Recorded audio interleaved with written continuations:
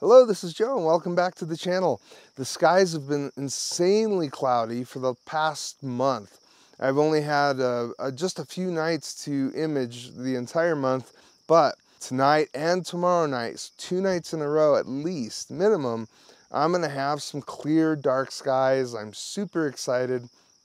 And I have no idea what I'm gonna shoot, to be completely honest. So I'm gonna take you with me. We're gonna go to the observatory and figure out what we're gonna shoot for tonight. So come on, let's go.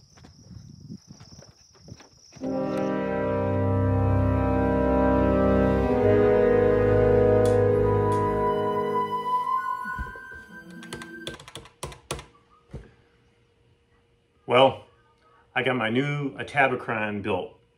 I'm going to use it to send a subconscious message to my friends Glenn and Joe about imaging a new deep sky object known as NGC 8675309.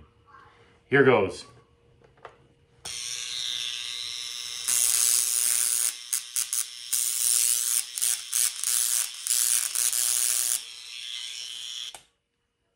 All right, let's wait for the results. I'm so excited to have a clear night. I just don't know what I'm gonna shoot, but we'll get it figured out. Oh.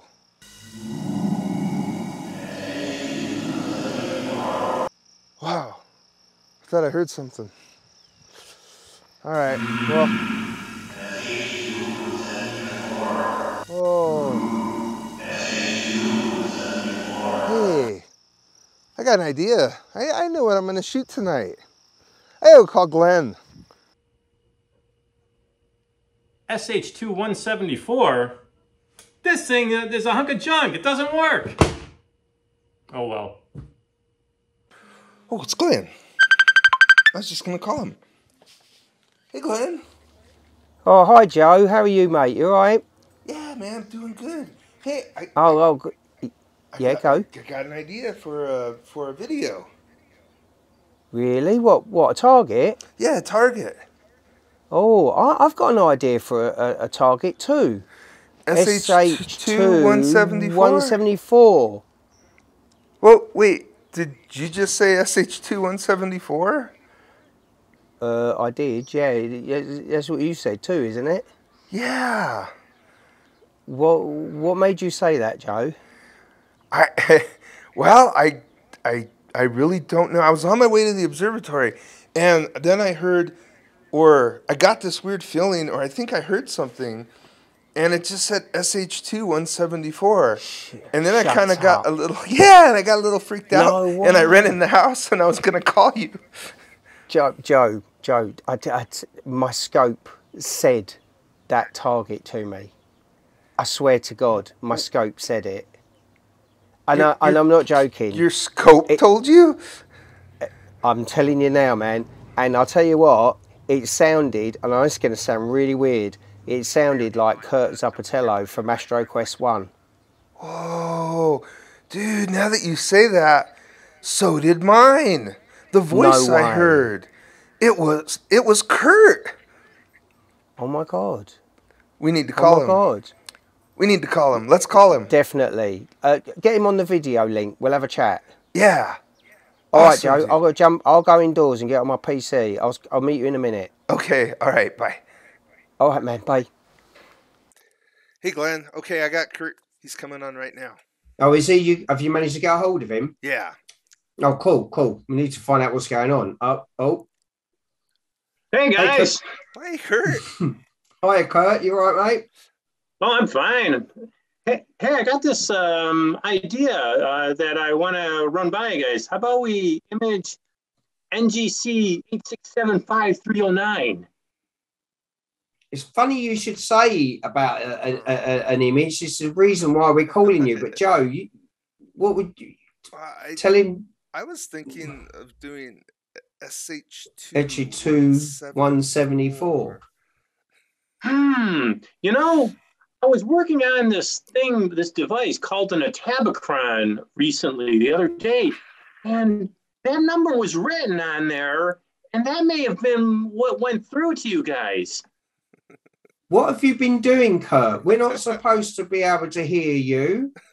You've been experimenting on us? Oh my God! I'm sorry, guys, but anyways, I thought it wasn't working because like I said, I wanted to do that S8, the NGC 8675309, but this SH2-174, isn't that a song somebody wrote back in the early '80s? Now that you mention it, it's possible. SH2-174, yeah. Yeah.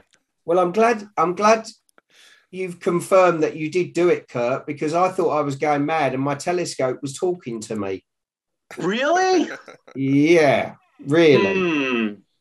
Well, anyways, I'm just looking at this SH2-174. Hey, this looks like a good thing to go after, man. Yeah, I'm on board. I'm game. Let's try it.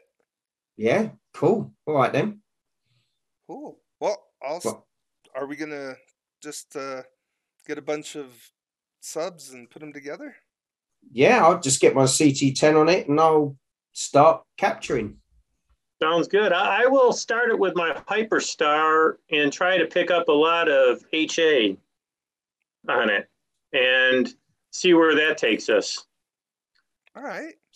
Sounds good. That sounds great. Excellent. All right. We'll get back with you, Kurt, when we put all okay. all of our data. Sounds good. Right. Signing off. Speak to you later, guys. Bye. So after an interesting turn of events, we finally got our target for this evening. It is going to be SH2-174, and it was thought to be a planetary nebula. I thought it was a planetary nebula when I first looked it up to find out what it was. But what it turns out to be is an interstellar medium. It's ionized gas, and so they call it ionized interstellar medium. So for tonight, I'm going to be using the William Optics Zenith Star 81 telescope with the ZWO electronic autofocuser, the 5-volt version that I removed from the Edge HD rig. I'll be using the CEM120 as my mount, the 2600 Pro, along with some Antlia 36mm SHO filters.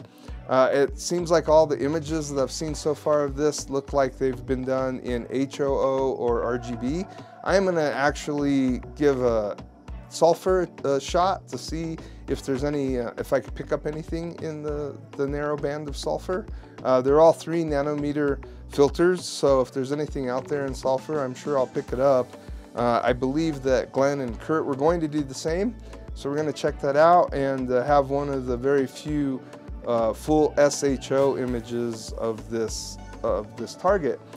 I do have a reducer flattener, so my effective focal length of this whole system is 447 millimeters, but with a much wider APS-C size sensor, I should be able to get a lot more around the planetary nebula, which isn't really a planetary nebula, but I'm still going to call it that because it looks like a planetary nebula. I'm going to be guiding with the little 50 millimeter William Optics guide scope and the ZWO 120 Mini on it.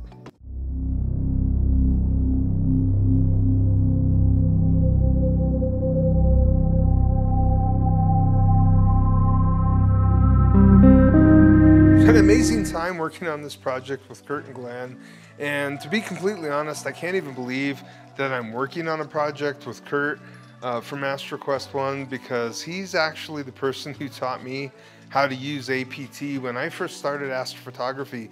I think I watched this channel for months learning APT and how to use it and really how to start doing astrophotography. So it's a great honor, and I'm super humbled to be able to be doing a video with him. And I had a blast. It was so much fun to work with Kurt and with Glenn. We had a great time. Our target was extremely dim. I started the first night taking some sulfur 2 images, and I took about 10-minute subs of them. And then I remember looking at them and I thought, oh, I just wasted 100 minutes of imaging time on these sulfur 2 images. But then I was talking to Glenn and Kurt, and I showed them one of them, and they're like, well, did you try and stack them? It's like, well, not really. I don't see anything there to stack.